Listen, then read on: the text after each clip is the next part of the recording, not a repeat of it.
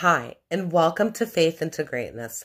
Today I wanted to talk about what happens when you get caught up with a firearm. You have a permit to carry this firearm, but you're in the wrong place at the wrong time with this thing, right? It's such a conundrum. You can carry the firearm here, you can carry the firearm there, but you can't carry the firearm here. But what happens if you're like en route somewhere and you can't drop off your firearm home? You can't leave the firearm in the car, right, unattended. So then what do you do with your firearm? It leaves people in such a pickle. And is anybody thinking about this stuff? Anyway, I had a client who I met through church who asked for my assistance. He was a janitor in a school that his child attended. On one particular day, there was a fire drill. There's a fire alarm where there was a real bomb threat at the school. So everybody had to be evacuated. Before they allowed all the students back into the school, they checked everything. Well, he had left his gun in his holster, in his backpack, in his area, in his particular office where the door was closed and locked.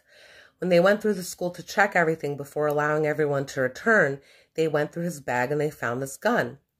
Well, of course, my client got in trouble, right? Anyway, it didn't really matter what he said. This thing hit the media like a storm. The parents were outraged. Oh my God, there was a gun in the school. Right? So my client approaches me. He's like, I don't know what to do. I don't have money to hire a lawyer.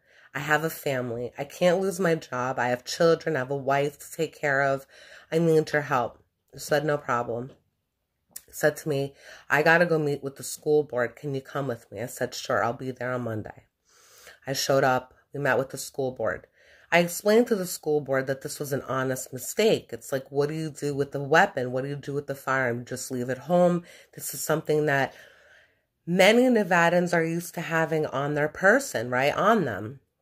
So it's a real conundrum. What do you do with your gun when you can't take it somewhere? Anyway, long story short, the parents were outraged, of course. They didn't want him staying at the school. Even though his kid went to the school, he would never hurt a soul. So they moved him to another school, but he was still dealing with the drama of him bringing his gun into the other school. It was like they followed him right to the next school. Anyway, who knows why these things happen, but he's living a blessed life. I hope this message blesses everyone.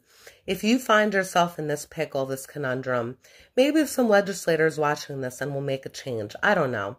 Hopefully there could be some sort of uniformity to the laws where they don't contradict one another in some way.